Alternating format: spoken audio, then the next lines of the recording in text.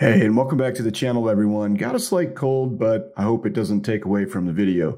Today, I'm going to show you the 2023 Royal Canadian Mint 2-ounce Ice Age of Canada Smilodon Sabre-tooth cat in brilliant uncirculated condition. And I just received this one from atmex.com. So let's go ahead and take a look at this chunky Canadian silver coin with this really nice reeded edge, and then throw it in a coin capsule and talk about some of the coin highlights when we return.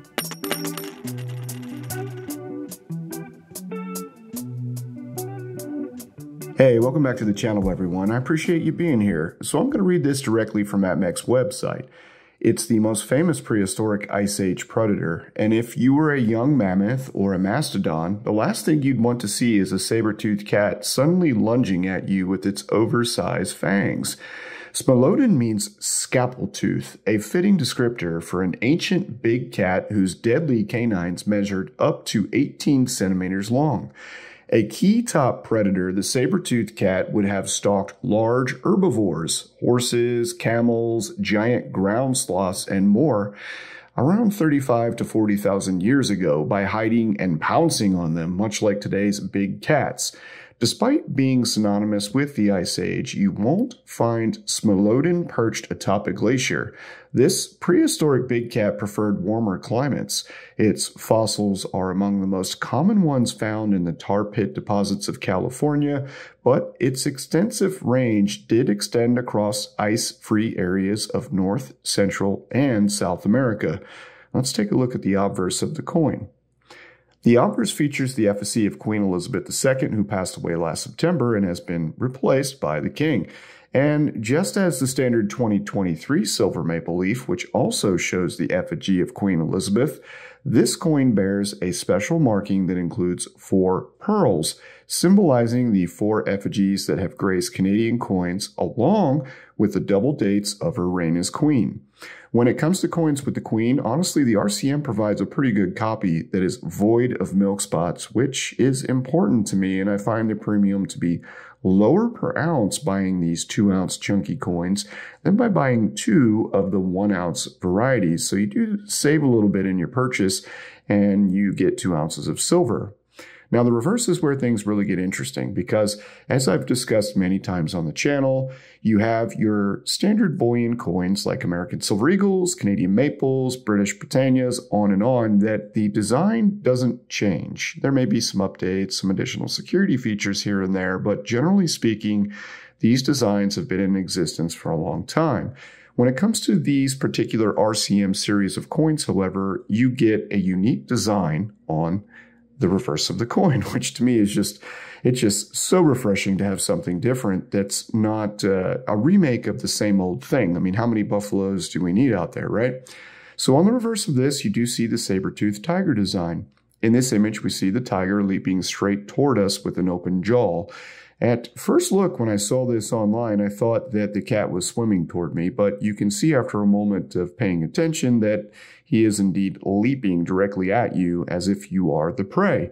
Now, next to the design, you will find a micro-engraving security feature that does consist of a maple leaf as well as the number 23. That number corresponds to the year of the release of the coin, or 2023, which in my opinion is a nice touch from the Royal Canadian Mint, adding just one additional security feature, which makes counterfeiting a bit hard to do. Now, you can purchase these as a single coin from most of the online bullion dealers. I've seen them online at many of them. However, if you do place an order of 14 or more, you will get them in a complete mint tube directly from the Royal Canadian Mint. So you're going to get probably not the yellow cap tubes that the maples come in. It'll probably be a red cap tube, but it'll still be in the same dimensions as that for holding 25 of the 1-ounce silver maple leaves. Or you could just pick one up like I did today, because I'm really only going to add this one coin into my collection of modern silver coins, and so I won't be needing a full mint tube for this. Instead, we're going to place this coin in a coin capsule, and then I'm going to place that capsule in an airtight coin tube where I hold most of my capsuled coins. That is most of my chunky 2-ounce capsuled coins, all right, which I don't have too many of, but I'll go ahead and bust them out.